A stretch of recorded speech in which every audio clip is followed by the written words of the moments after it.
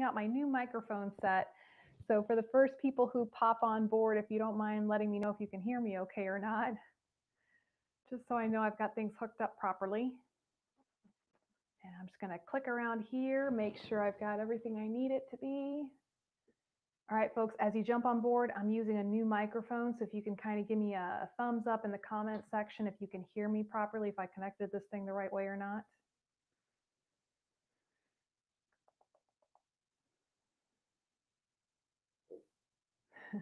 Well, we've got a good group forming, that's for sure, hanging on board. All right, guys, yes, you can hear me. Oh, good, good, good, good. Susan can hear me. Eric can hear me. Hey, guys, and I've got your questions ready for tonight. So stick around. Thank you guys for letting me know. Hey, Daniel. Hey, it's Mark S. How you doing? Sorry, guys, I got some crazy hair going on tonight. We've got Kay Levinson. Oh, good. And Kay, you're watching me from my YouTube channel. Awesome. We got Ashley on board, nice and cold. Susan, good evening. Hey, Benny. We got Bonnie. Susan. Okay, Benny's on my YouTube channel, guys. Hey, Mark K. We got Mark S and Mark K on board. Okay, good. Trent can hear me all good. Good. So I connected this thing properly on the first try. Go me. Right. Hey, Damon, what's going on, man? Hey, Brett. So, guys, those of you who are watching the replay, if you don't mind putting replay into the comment section, I always kind of like to see who's watching the replay and make sure I get the comments and any questions that might come in afterwards. We got Jim coming in from St. Louis. Oh, Susan's on board. Oh, Susan, it was my pleasure. Absolutely my pleasure. Jennifer, and we've got Glenn on board. Excellent, guys. Excellent. Okay, so just so you guys know, oh my gosh, Johnny, you are killing me. He says, Johnny V from Poughkeepsie in the Cozy Talks Love Shack for individuals affected by limb loss. Happy Valentine's Day.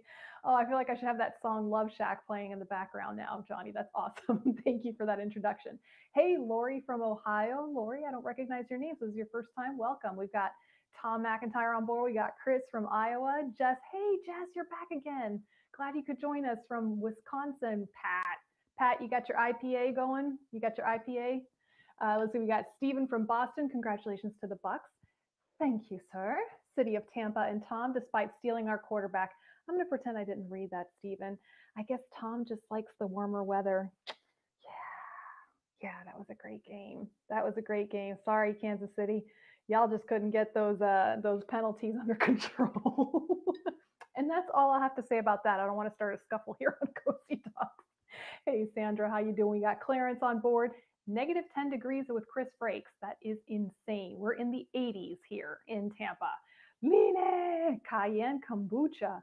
Mujer, what is that? Right? We got Linda on board from Hurley, New York. And Benny is taking a break from making cascarones. Oh my gosh, cascarones. I haven't heard that in a long time, Benny. Hey, Robin, we're here. Thank you, Lena. It was a really great game. Hey, Casey. Man, we have got a nice full group here on board. Glenda's got vanilla latte in her Cozy cup. Oh, you got your Cozy mug on board. How many of y'all here have a Cozy mug? How many of you here are cool kids? Have a Cozy mug on board. Pat's got his IPA. I knew it. I knew it. All right, guys. So what I was trying to say is I am now broadcasting live both to my Facebook and my YouTube channel, both under the name of Cozy Talk. So for folks who are not on Facebook, who don't particularly like Facebook or have trouble maneuvering and finding my live show, which has happened before, I think it's a little easier sometimes for folks to find me on YouTube. So guys, if you have any people who have been trying to join in, but they've been having some trouble finding me, direct them to my YouTube channel. Cozy Talks. And again, keep checking in. If you're not already subscribed to my YouTube channel, go ahead and do that. Like click on a new tab thing and sign up and subscribe. I've got a lot of really cool stuff coming out in the next month or two. And I'm so excited about what I'll be doing with the YouTube channel. We got Dick Devers. Dick, I haven't seen you in a long time. We got Sue from Englewood. Olga, working with the right ear and listening to you with the left. Drinking cherry Coke Zero. Aw. All right, guys. Oh, you don't know where to get one? You guys, I think I still have a few mugs left on my website. So if any of you are interested in grabbing a Cozy Talks mugs, there's a couple I think I still have left in my inventory. So let's see. We got Daryl from Icy, Indiana. All right, guys. We're going to go ahead. How do you get a Cozy Cup, Casey? You can go to my website, www.cozytalks.com. Basically, I just put the cups up there to for sale and just to pay for shipping. So lots of fun with that. Hey, Sam, how are you? Glad you could join us. All right, guys. So for those of you joining me for the first time and I see some new names up there, welcome. My name is Kose Belloso. I am a physical therapist, amputee specialist. I have been a physical therapist now for 18 years. Ooh, long time. And I have a clinic here in Tampa that is exclusively for working with amputees, teaching them how to use their prosthetic devices, walk, and run sometimes with those prostheses. So guys, I am a happy PT tonight because I've got lots and lots and lots of questions and lots of really different questions and a couple of new ones that I've never had before on the show that I was just like, ooh, this is new topic. So I'm going to jump right in. All right, Eric, you got this question into me today. Eric says, my socket fits tight. The knee is great. I have an Alex too. The therapist says I'm as strong as an ox, but my gait is still off. I walk great with a cane, but once I try without the cane, I sink to the side, and this should not be happening. You're absolutely right, Eric. That is definitely a gait deviation that for a young man your age, or any amputee, because I expect just the same from my older folks as I do from my younger folks, should not be experiencing. So a couple of questions, Eric. A, when was the last time that your physical therapist actually did manual muscle test on you? And this has happened to me. So guys, when a physical therapist first evaluates you, and sometimes even your prosthetist, they might conduct what's called manual muscle testing. And that's basically just a fancy way of saying how we measure the strength of your muscles. And we will put you in specific positions so that we can isolate a particular muscle group, okay? And it's happened to me on occasion where I'll have a patient come in, I'll see them walking, and I'm like, oh yeah, their muscle strength is fine, it looks good. And then I'll be like, let me test them officially. And sure enough, when I put them on the mat, put them in the right position, and I isolate one particular muscle, boom, I find a weakness right there. So in the young population, the younger population, I'm talking about my folks who are 50 and under, okay, that can happen a lot.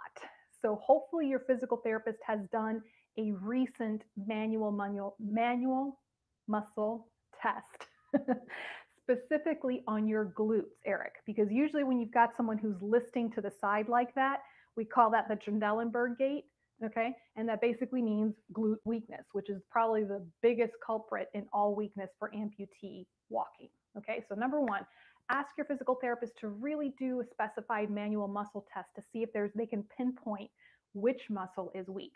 Number two, if your socket is tight, you need to check your socket. Okay, your socket should fit snug. It should fit like a well-fitting glove.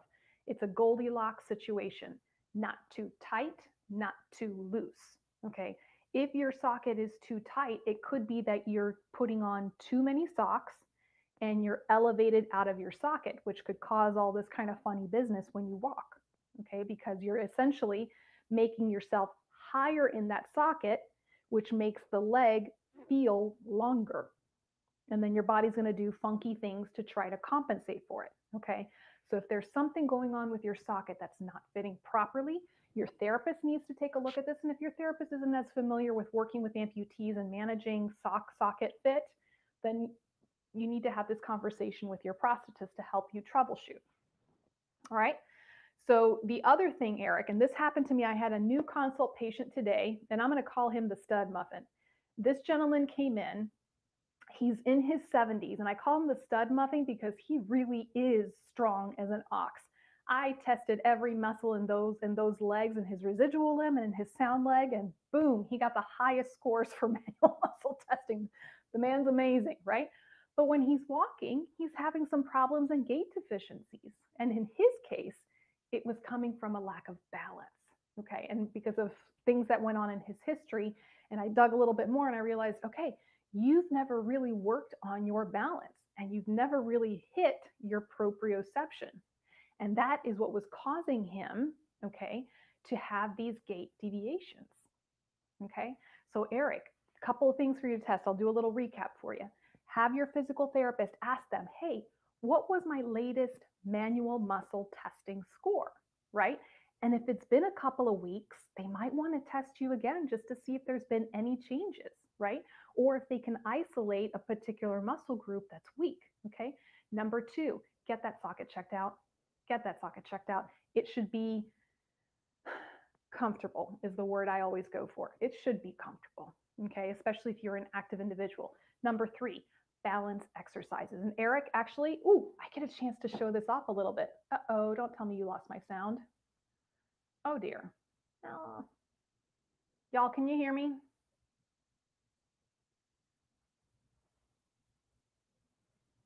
Can you guys hear me?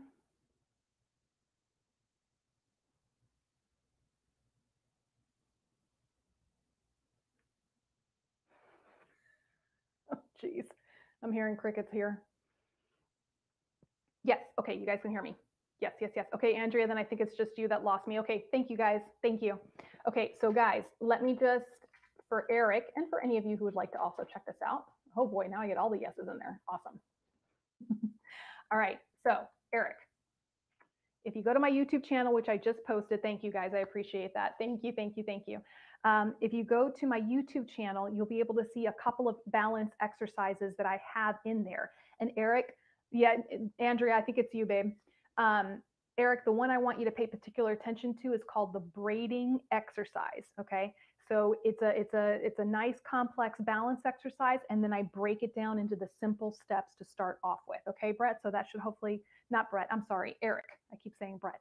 Eric, to get you started if the balance is what's affecting you. And then last but not least, okay, last but not least.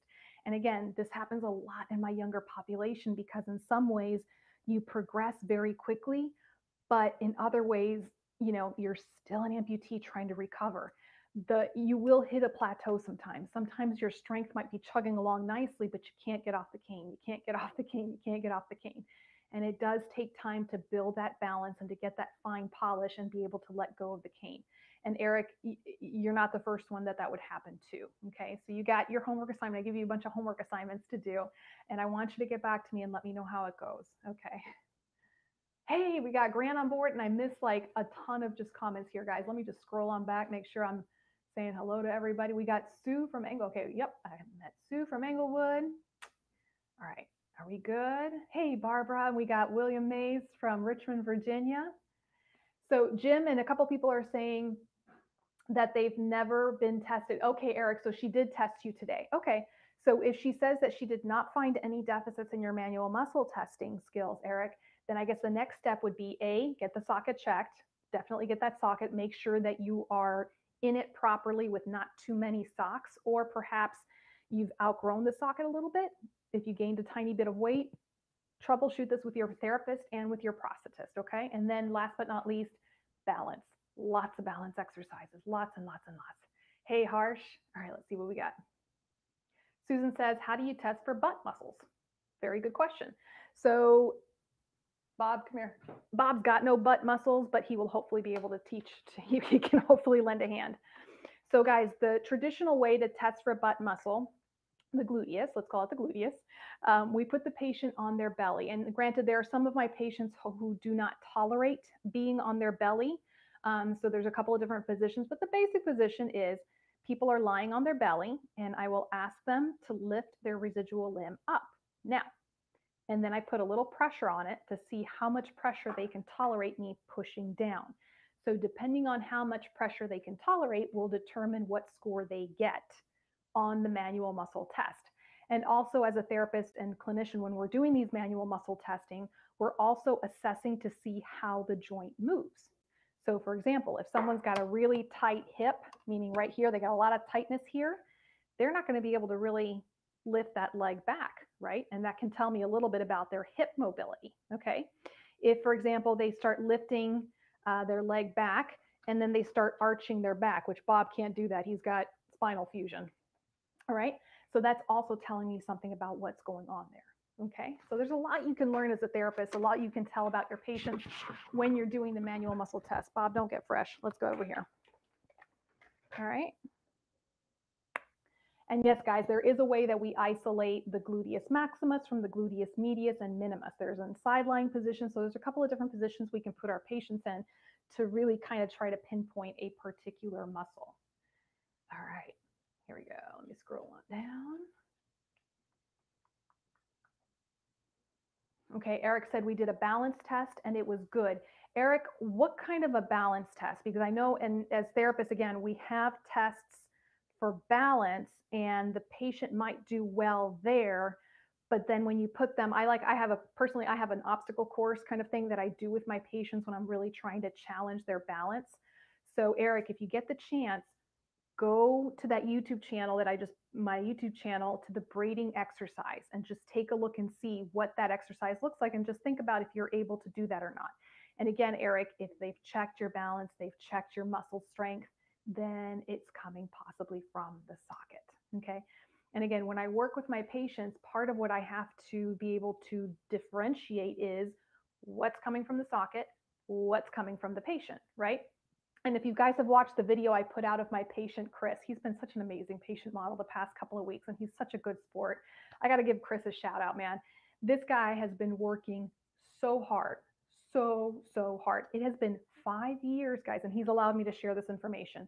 It has been 5 years since his amputation, and he has been wheelchair bound the entire time. He never had physical therapy, unfortunately, when he first had his amputation. So when he came to see me for the first time, he hadn't stood in 5 years. 5 years. That's a long time. And as you could see in the video, you could tell in the past couple of weeks I've been putting out videos of his progress. He's definitely still got a lot of work to do, and he's working really, really hard to do these activities, but it's amazing. Now, if you look at his videos, you're going to see that his socket and his alignment ain't that great.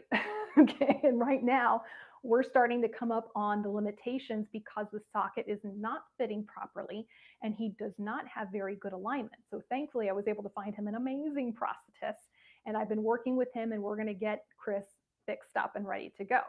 But Eric, my really long-winded point is to say that if the socket is not fitting properly, and if there's something off about the alignment, then it's going to affect your gait, even if you're super strong and your balance is super good. So you've kind of helped narrow that down right there.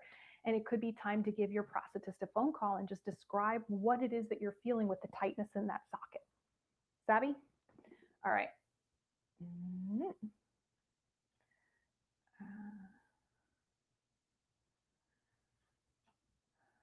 Okay. Eric says I'll be back in Florida in March. Sweet. Hey, Stephanie, how are you?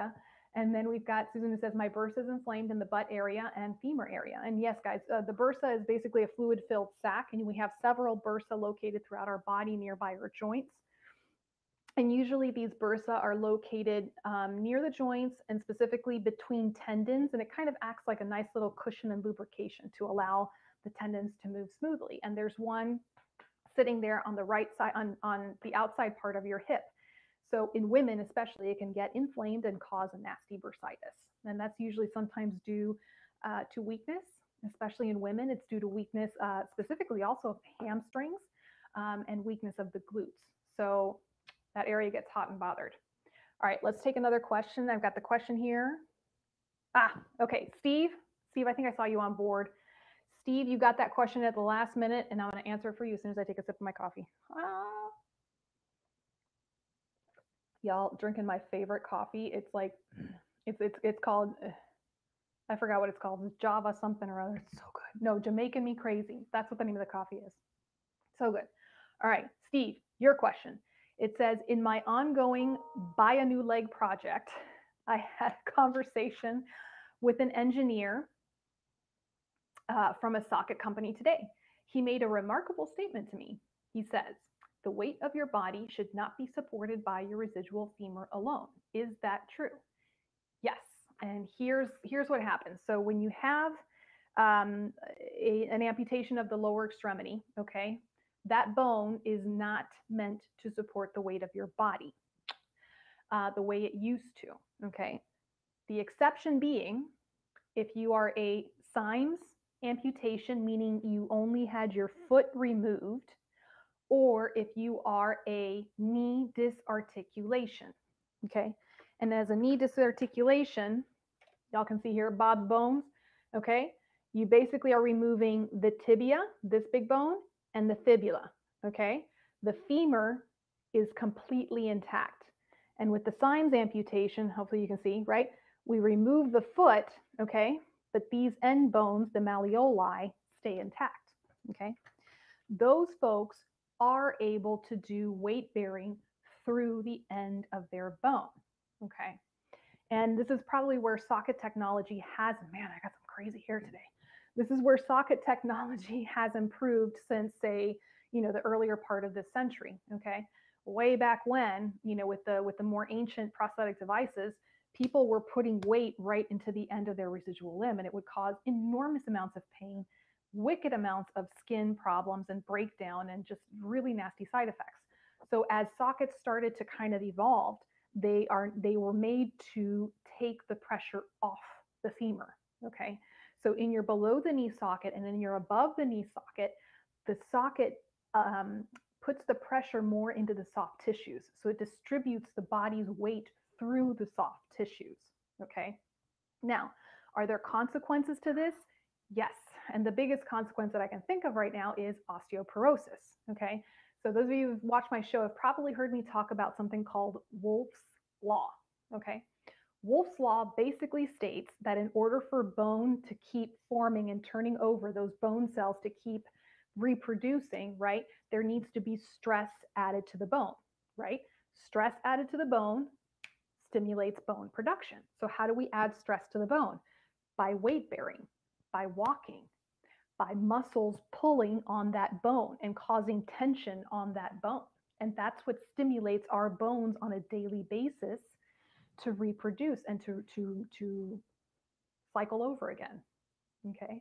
So that's why now we're starting to realize in women and men who become osteopenic or osteoporotic that one of the treatments is to prescribe weight bearing exercises, weightlifting, so that we can stimulate that bone turnover. Okay. Now, for an amputee, that's obviously very difficult to do. Why? Because that bone is not getting any weight bearing. And on top of that, the muscles that are attached to that bone are now either cut or they're missing or they're attached in a very different manner. So they're not providing that muscle tension to the bone to help stimulate that bone formation. Okay. Now, as a caveat note, and I will be very excited to see what the long-term studies show. It'll be interesting to see that what happens with patients who develop who undergo osseointegration. Okay, now osseointegration, I'm like, whoo, going off into a tangent here, but just stay with me for a moment, right? Osseointegration is the relatively new procedure where they insert a rod into the femur itself, into the middle of the femur, and then it comes out the end of the residual limb, and the prosthesis attaches directly to that. So there's no need for a socket. Now, in the case of that, when you're putting that rod directly through the femur, that essentially is creating weight bearing into the middle of that femur. Okay. So it'll be interesting, like I said, to see long-term studies to see if they see any return on that and prevention of osteoporosis. All right, guys, let's see. I see some comments coming in here. Casey says, I need some café con leche. Oye, Casey, you got to get that spelling right, man. If you want café con leche, you got to at least spell it right. Stephen says, thank you. It explains a lot of the issues prevalent with my current leg. And again, guys, you've heard me use the expression bottoming out in your socket, okay, which basically means that your residual limb is hitting the bottom of your socket and your femur or your tibia is taking the weight. And that's a big no-no. We do not want that. Again, the exception being if you're a knee disarticulation, if you are a Symes amputation, and I forgot to mention if you've had an Ertl procedure. Ertl, E-R-T-L, okay? And that's a specialized amputation, below the knee amputation that was created by Dr. Ertl, and it allows for weight bearing at the end, okay? Next, Glenn says, don't forget about us OI people, we support our weight with our femur. Glenn, I didn't forget you. I just was long-winded to get to my point. All right. Oh, and Susan says, I have at least 2 OI patients here. And that's great, guys. So again, it's a very, and from what I understand with OI patients, the couple I've been able to speak to, and you guys, if you guys want to chime in on this, is when the person has had OI, after using a socket for so many years, that they notice that it feels different. Like they're really putting their weight in their leg. Like that's kind of the sensation that I've heard described to me by folks who have had OI. So I'll be curious to see if you guys agree with that or not. Let's see, here's a quick question. Brett asks, it's been over 3 months since my left above the knee amputation. I know everyone is different. Shouldn't I have a prosthesis by now? Okay, and guys, this is something that I see ranges all across the board. And so way back when, I think in the 80s, even before then, long before I was practicing, that's for sure. When a person had an amputation, they were put into what was called an IPOP, so an immediate post-op prosthesis. And it was basically just a real rudimentary, quickly casted check socket and just a kind of a peg leg, just a simple leg and a wooden foot attached to it so that the person could start standing immediately after surgery. And then that fell out of trend for a while, and they stopped doing that for a while. And now I'm starting to hear little whispers here and there of some surgeons that like to do that they like to provide their patients with the option of having early weight bearing right after amputation. Okay. For the most part, surgeons like to wait until the surgical incision is healing. So usually in the first 4 to 6 weeks, and then they'll refer the person out to the prosthetist to be fit. Now, if you're someone who had a complicated wound healing process, if you've been battling an infection, whatever the case may be for complications with healing, the surgeon might want to hold off because they don't want to add another stressor to your leg by walking around on a prosthesis. And again, everybody deals with this a little differently. But yes, Brett, if it's been 3 months and your surgical incision has healed and you've had no other issues, then it's time to give that surgeon a call and have him prescribe you to go see the prosthetist and to go see your physical therapist. All right. Leanne says, how would you know if you have an ERTL? An ERTL procedure, again, it's a very highly specialized procedure. Not as many surgeons here do it. So if you had one done, you would know about it. It's basically, and again, I don't see too many patients. Excuse me, Bob. All right, so it's for the below the knee amputation. This is the bone on the outer part of your leg, the tibia, and this is the big shin bone, your tibia, right? So with the ERTL procedure, they'll make the amputation and then they'll create a bony bridge. Okay, so they'll take some bone and graft it here so that basically where my finger is kind of like the little bony bridge. Okay, and it bridges and it kind of holds these two bones together. Okay, versus in a traditional amputation where, you know, they make the cut here and then these bones are not attached to each other, so they're kind of floating around basically in your soft tissues. So in putting that bony bridge there, it kind of anchors it and allows for weight bearing on the end. And again, I've heard mixed. I haven't heard too many people who have had it done. I've had some people who've had it done that they think it was a really wonderful, successful procedure and it was great. And, you know, the occasional person that they said, you know, it didn't seem any different to them than a traditional amputation. And it is something I would like to learn a little bit more about myself, actually. Let's see, Jill says, that's one reason I'm fearful to let go of the cane. 3 years of non-weight bearing and I was negative 3.3 DEXA scan. Yeah. At age 58, 3 years after the amputation of 55, now 61, but no longer fat and on the walker. And again, Jill, you know, you definitely you're on the osteoporotic end. So guys, DEXA scan is what they use to measure the bone density. There's a couple of different ones. There's a DEXA scan and then there's a DEXA scan to screen for this.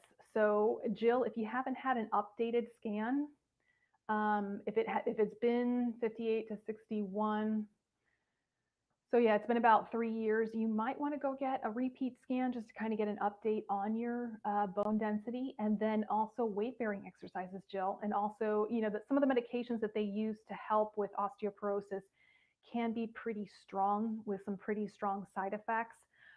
But they also can be very effective. And it could be in some cases that you might go on these medications for short term until the bone density kind of perks up a little bit, and then you can go off it little by little.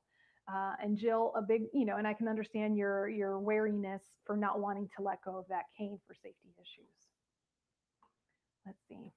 Glenn says, I agree with that. It takes some time to get used to weight bearing with OI. Yeah. And it's a pretty long, it's a very intense recovery, very strict protocols. I am very happy to see the protocols that the US surgeons are doing with their OI patients, that they're being extremely meticulous with the rehab process, which makes me so very happy to see a wonderful team approach to make sure that everyone gets the best possible outcome. Let's see. Linda says, sometimes my socket will be loose. Then if I start moving, it gets tight. Is that normal? Linda, a lot of it just depends on the kind of socket that you have, the kind of suspension system that you're wearing. For many of my patients, it's usually the opposite. When they first put on their socket, it's a little on the snug side, especially first thing in the morning. And then as they start moving around, it loosens up a little bit and their leg shrinks enough and they have to add a sock or two. So I would say, Linda, again, if there's a socket issue, socket fit, call the prosthetist, see what they can do to help you out. Okay. Susan says, proprioception with OI is amazing. You feel so much and you really have a sense as to where your foot leg is without even looking. And again, because you're getting that input directly into the middle of that bone right there, into all that nice juicy bone marrow. All right. Kay says, I just got my third new socket and liner since my amputation last January. Okay, so here, let me grab another one of these questions here. Okay, so Terry asks, when starting physical therapy and exercising the residual limb and it is burning and sore in the socket and starts to go into cramping, is this normal? When does it get better? Can you still build muscle even though it seems nothing is attached to the bone anymore? I am a 72-year-old left above the knee amputee. So Terry, this is a very common question, very good question, and one that I always like to address whenever it's asked on the show. So I like to joke around with my patients that I'm like, if your muscles aren't burning, then I haven't done my job. But the whole no pain, no gain situation isn't always the case.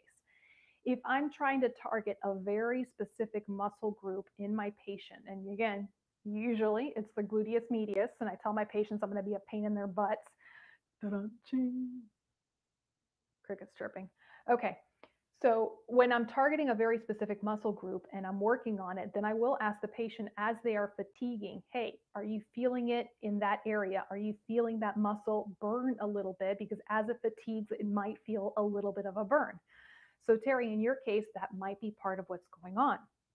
If it's getting to the point where it's uncomfortable with the cramping, it might just mean that you're taking it a little too far and you got to back off a little bit on that exercise. So remember, guys, when we have our muscles, if we have a nice, long, juicy muscle like our hamstrings, right? Those puppies are nice and long, right? And they are used to crossing over the hip joint, the back of the hip joint, the back of the knee joint. So it's a long, long muscle. And then with amputation, that muscle gets cut. Well, that muscle is still trying to do the same amount of work that it used to do when it was a nice long muscle, but it doesn't have enough resources. So what happens is it starts to cramp and it starts to get hot and bothered. Okay. Is it to say that the muscle will not be able to be strengthened? And that's terrible grammar. No, it just means that it will never be able to function with the same efficiency that it used to function when it was at its full length. It's just a basic physics and mechanics. Okay. And guys, I did a show last year in my 3-day live event series on how muscle strengthening works, the physiology behind it. And it's actually on my YouTube channel. So that was I have to admit, really proud of that lecture. And I go into detail as to how a muscle functions, how a muscle is stronger, how you can get it strengthened, and why sometimes it may not always be as strong as it was before. Okay. So again, keeping in mind that with therapy and with these strengthening exercises, we're trying to recruit as many muscle fibers as we can. So even the muscles that have been transected, we're going to try to recruit them as much as we can. Are we going to be able to prevent atrophy from happening? No. I have yet to see an amputee in my 18 years of practice that didn't have some degree of atrophy in their transected muscles, meaning the muscles that were cut. Okay. For my below the knee amputees, okay, those that work super, super hard and my really high end athletes, they can have some beautiful thighs, beautiful muscle. I'm a therapist, guys. I look at people's thighs and butts all day. Beautiful thighs and beautiful muscles on their glutes area. Okay. But the part where their calf is not going to be what it used to be. Okay. But again, we keep trying, right? All right, let's see. Beth Hudson says 5% glute and 5% hammy. Beth, I'm not really sure if I understand your question, darling. Can you give me a little more specifics there? Hey, Frank, compadre, man. Appreciate you guys joining in. We got Casey. Will I be at the amputee conference this year? I don't know, Casey. I really, really, really would like to go. I went when in 2019. I spoke at the San Antonio conference. Did a full 3 days of broadcasting from there, and it was so much fun. It was so wonderful. So I would very much like to go to the Amputee National Coalition conference this year, but it's a little ways away, and we'll just have to see how the chips fall. All right. Oh, Glenda, thank you. That was a really fun time. That 3 day event was a lot of fun to do. All right. How many of you guys saw that 3 day event? How many of you guys remember that from last year, from summertime? It was in July of 2020. Any of y'all remember that one? No? Yes? No? All right. We've got, hang on. Sorry, it's like my chicken scratch all over the place, writing notes in the margins and everything like this. Oh, this question. Okay. So I don't typically get a lot of questions about pediatrics. So when I do, I always like to try to answer these questions. So there was a beautiful picture of a young, he must be, by the looks of the picture, 10, 11 months old, a year tops. You guys all, yay. All of you guys went. That's awesome. So he must have been between 10 or 12 months old. And this little man is a bilateral amputee and a bilateral above the knee amputee.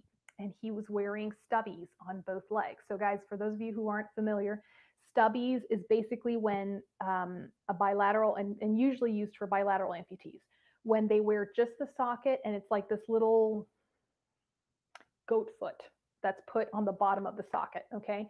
And it basically allows them to stand on the sockets and on these little tiny goat feet and kind of get used to being upright before they put on knees and feet, okay?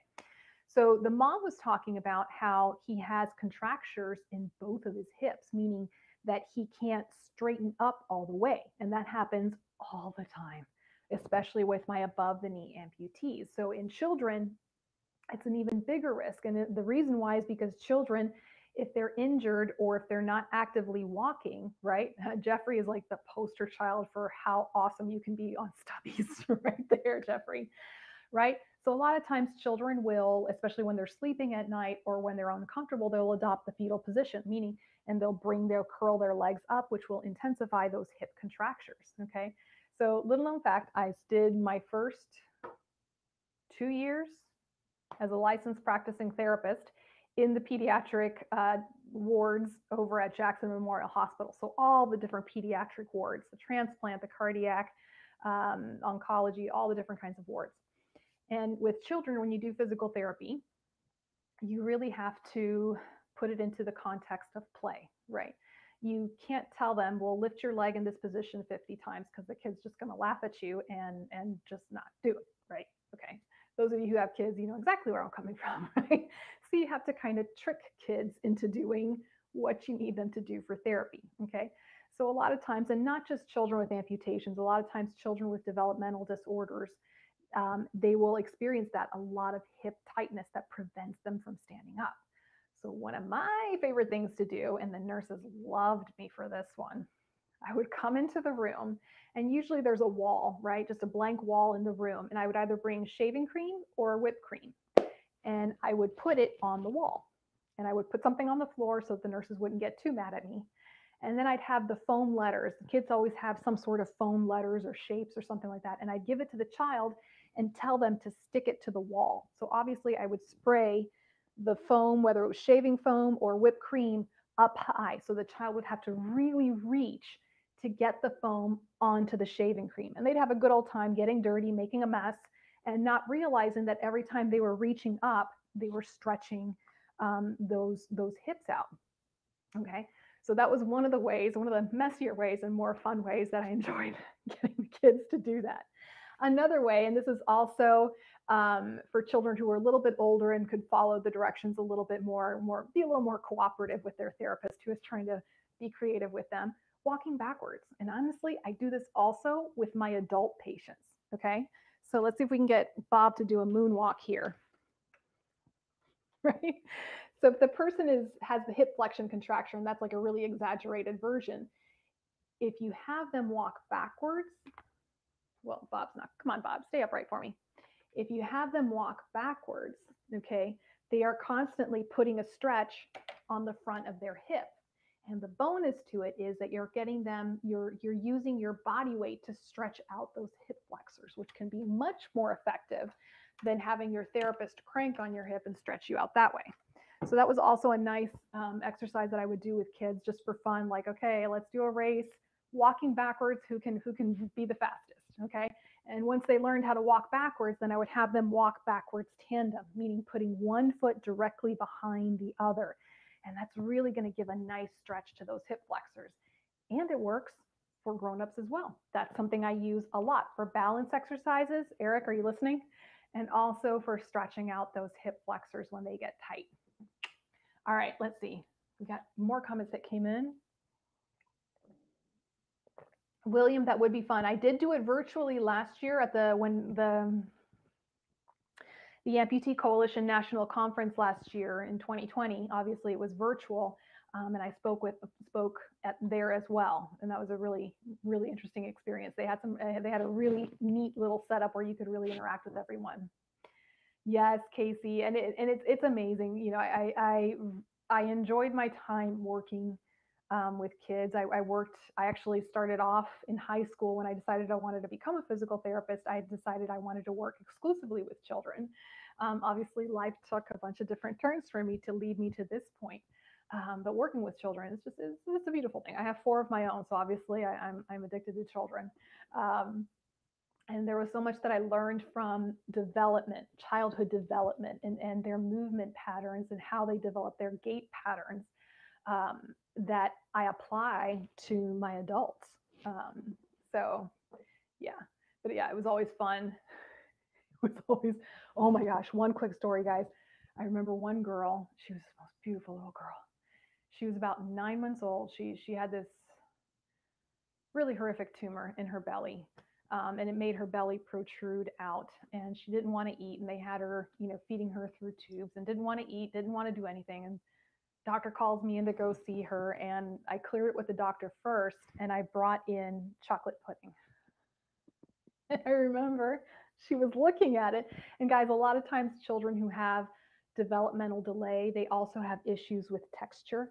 They don't like slimy stuff. They don't like different textures because they're not being exposed to it because they're being in the hospital all the time. So they don't get that normal touching everything experience that little babies have. So I plunked this cup of chocolate pudding in front of her, and I took a swipe and I just put it on her nose. And she was like trying to look at it. It was the cutest thing ever. And by the end of it, this beautiful little girl, and she had a beautiful little dress, which I felt so bad about, smeared chocolate pudding all over herself, all over me. And I learned that lesson real quick. Make sure you put on a smock on the child before you give them chocolate pudding. But yeah, it's fun. Yes, Olga. Tummy time would work with him, but again, he's 10 months old, 11 months old, 12 months old, judging by from what I saw in the picture. So trying to do tummy time with a 10-month-old, again, you have to get creative. And again, you can do the same thing, putting him on his belly and putting something interesting in front of him that's going to keep him occupied so that he has to get up on prone on elbows. That worked a lot really well for my 6 months and under kids because it was easier to keep them on their bellies. But man, once they get to 10 months old, they do not want to be on those bellies. They want to be up and moving around, but it's certainly worth a try. All right. Mm-hmm. Jeff says, I have to thank you for the TMR RPNI show. Oh, good, Jeff. I met with a surgeon today. Separate surgeon will be in the operating room to do a TMR for my surgery. Wonderful. Jeff, if you don't mind shooting me a message as to who your surgeon is. I always kind of like to have a little bank of names because I know there's not too many surgeons out there doing TMR. So I would really love to know the name of your surgeon and where he or she is located and your follow-up on your surgery. I would love to, Leanne.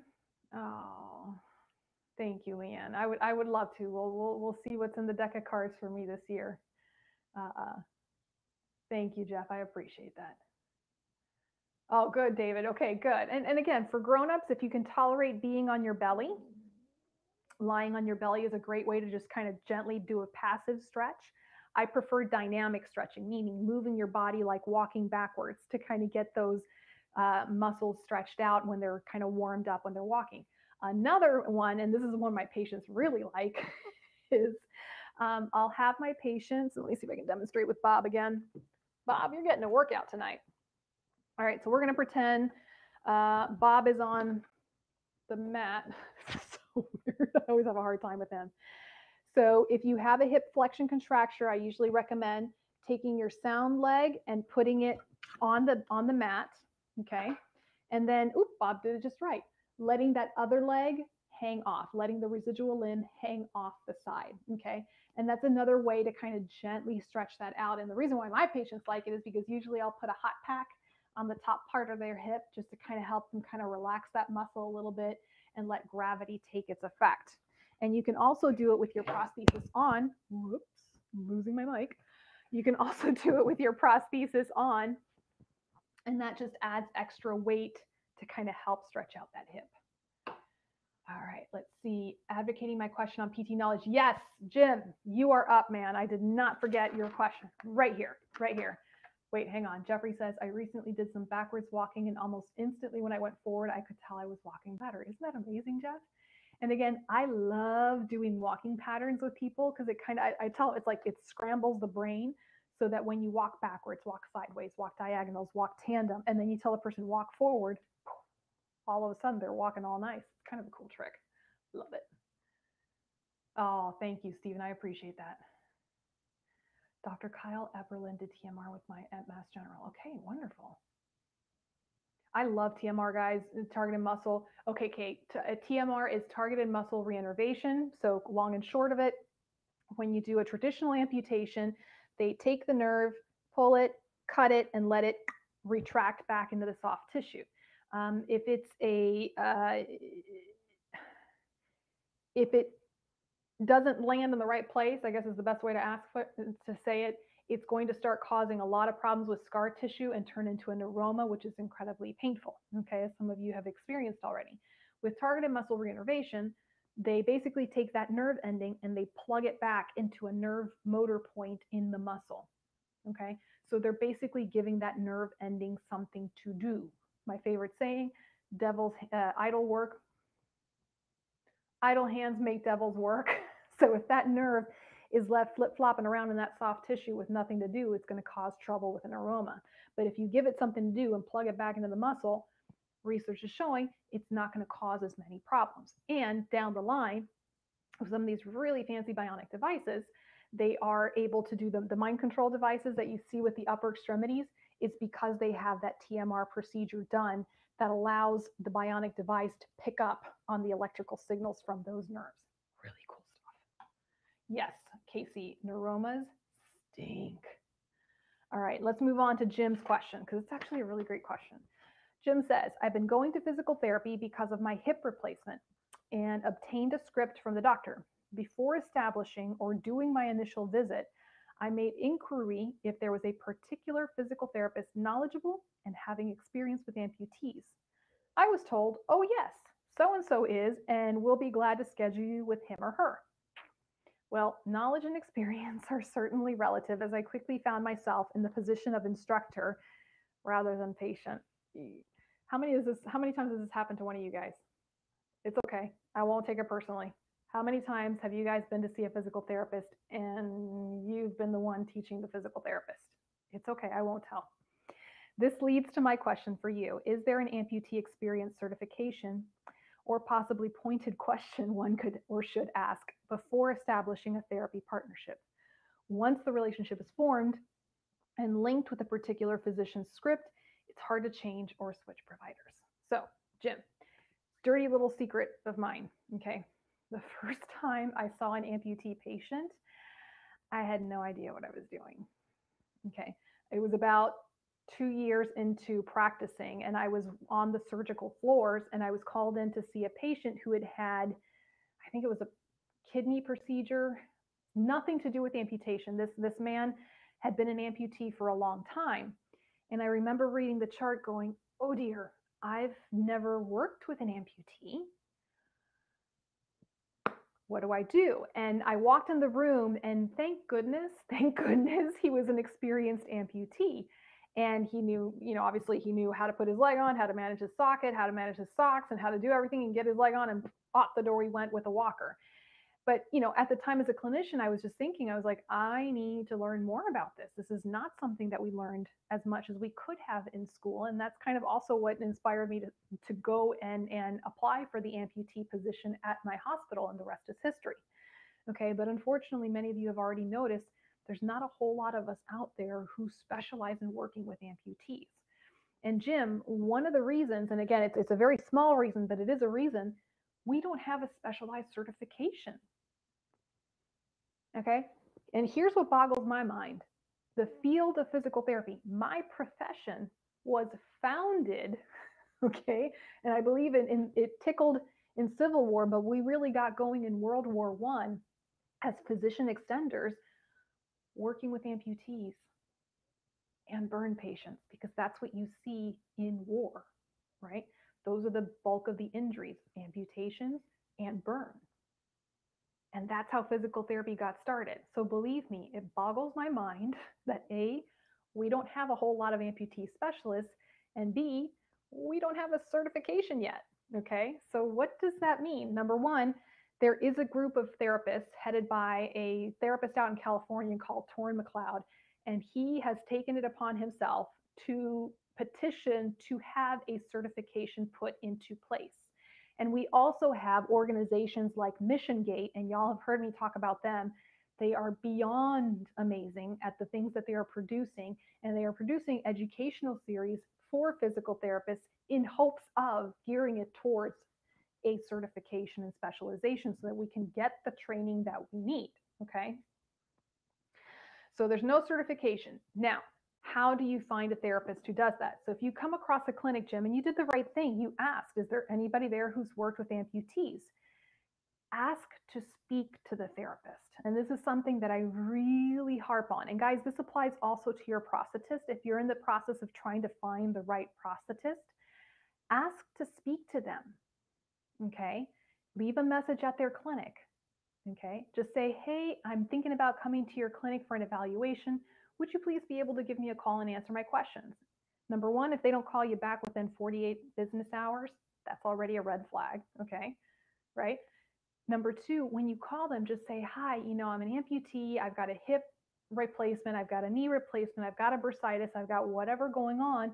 And your clinic said that you work with amputees. Can you tell me a little bit about your experience? Ask them point blank. Guys, you are providing the therapist, you are providing the prosthetist with work, with a job. So it is well within your right to interview them.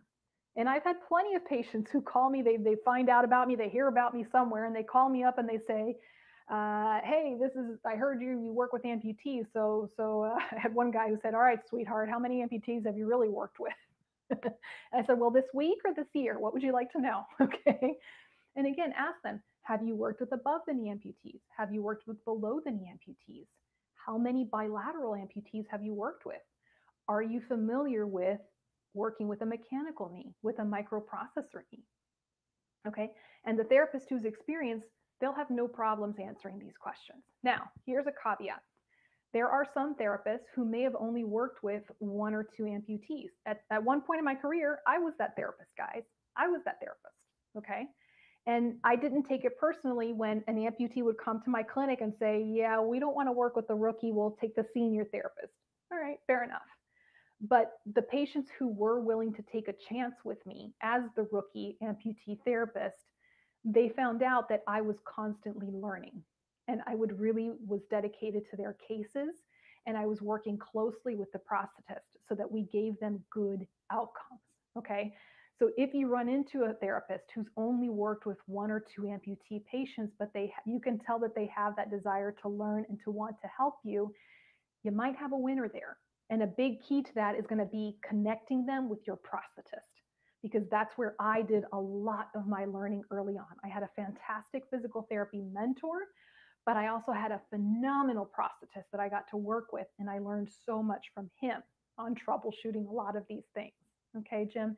And Jim, I can totally appreciate that once you start working with a particular therapist and you've gone through the prescriptions and insurance approval, that it's a nightmare to try to switch providers. But here's how I see it, Jim.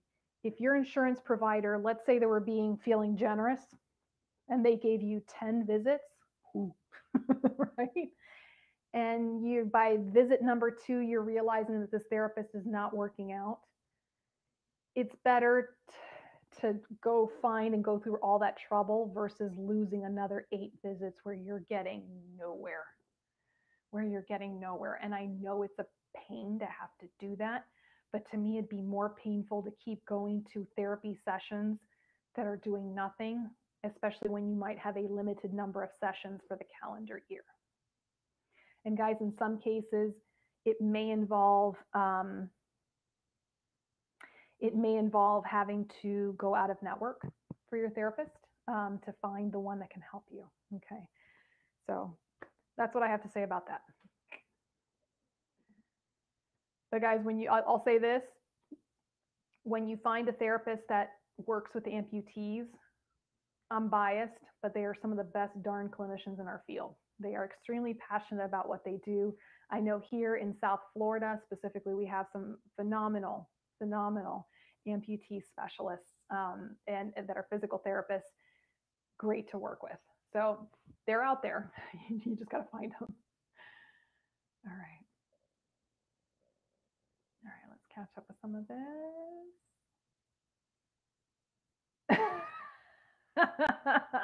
Olga, your comment is priceless. She says, in my experience, turns out the PTA knows her, but the PT doesn't. Go figure.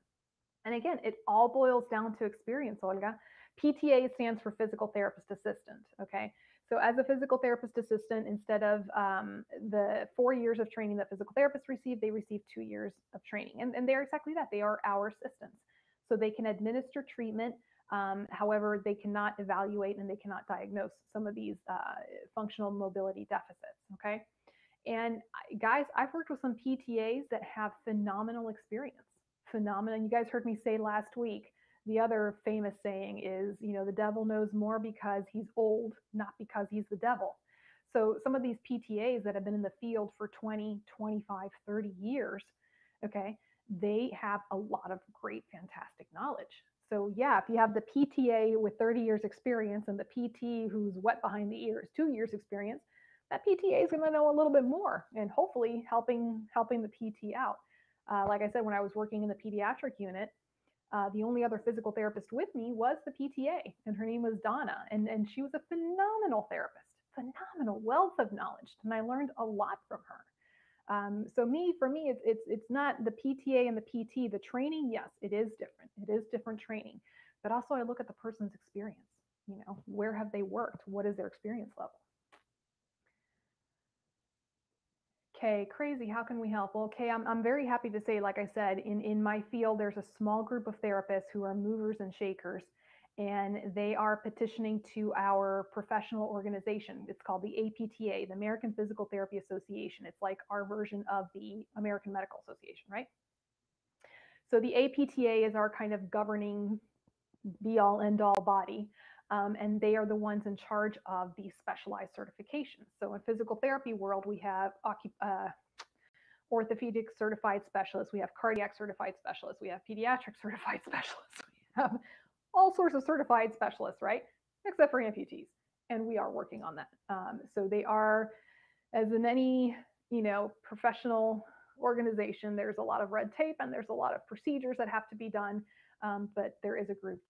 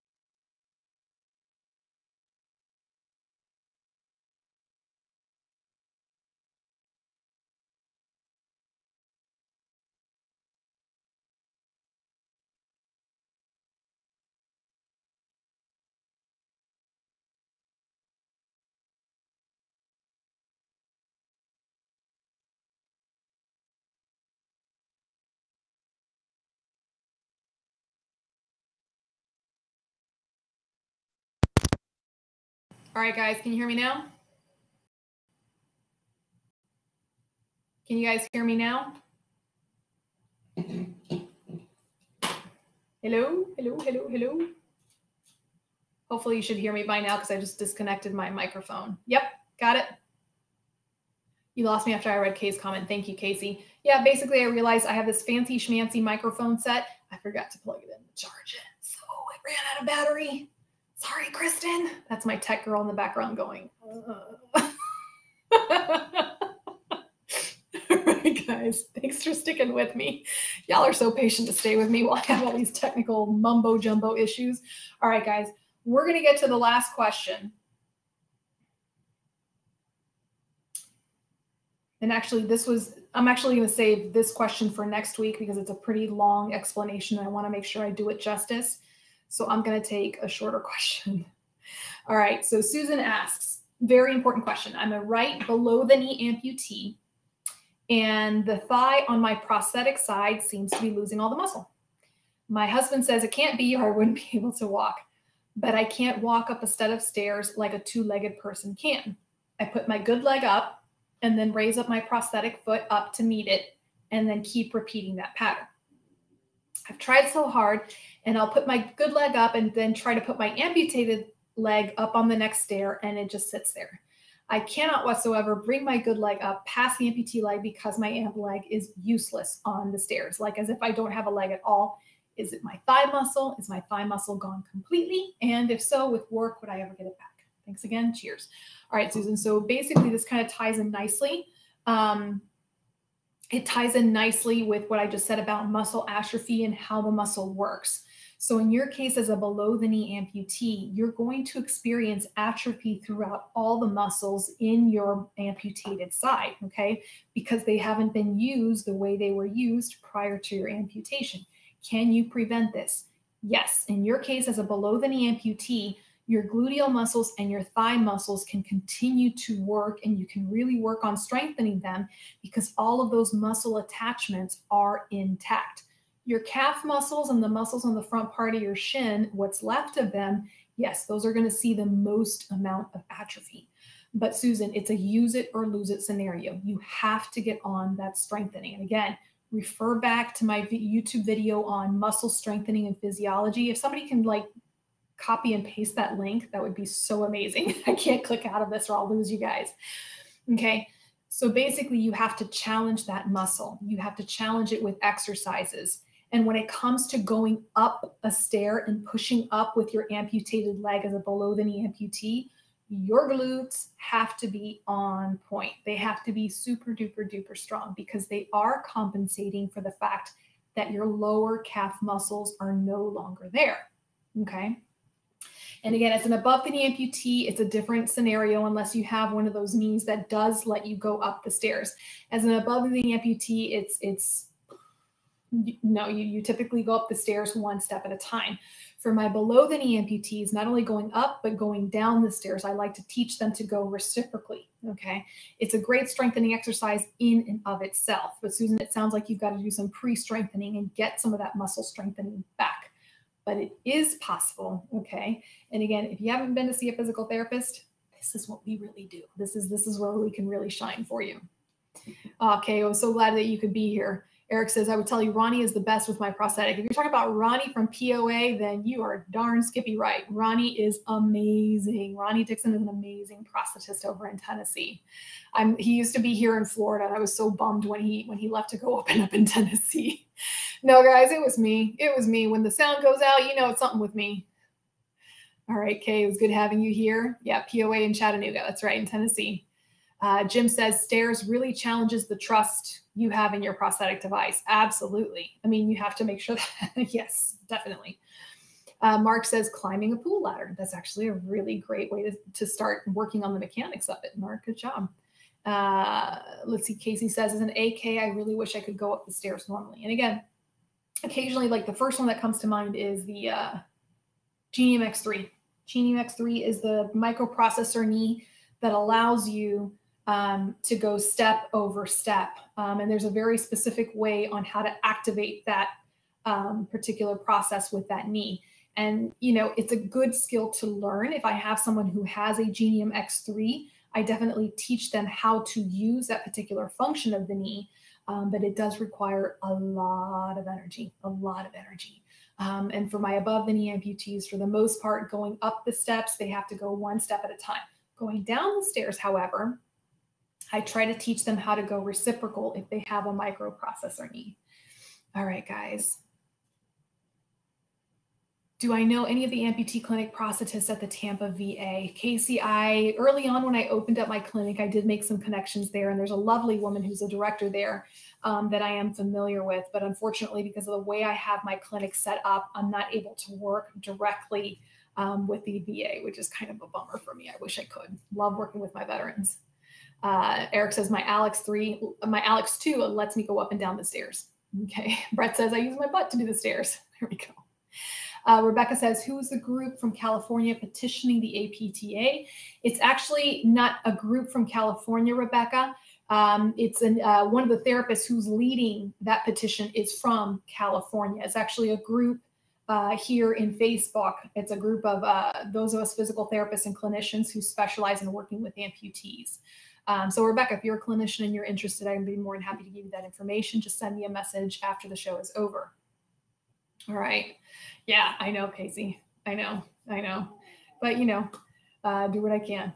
All right, guys, I'm going to go ahead and sign off for this evening. As always, thank you for letting me be a part of your lives this evening. If I missed your question, please send it to me. You can email me through my website. You can send me a message through Facebook, Instagram. It's pretty easy to find me and send me a message. If I missed your question, send it back to me so I can answer it on next week's show. All right, guys. Please follow me on Instagram, YouTube channel when you get the chance. And we will see you guys, same bat time, same bat channel next week. Bye, guys. God bless.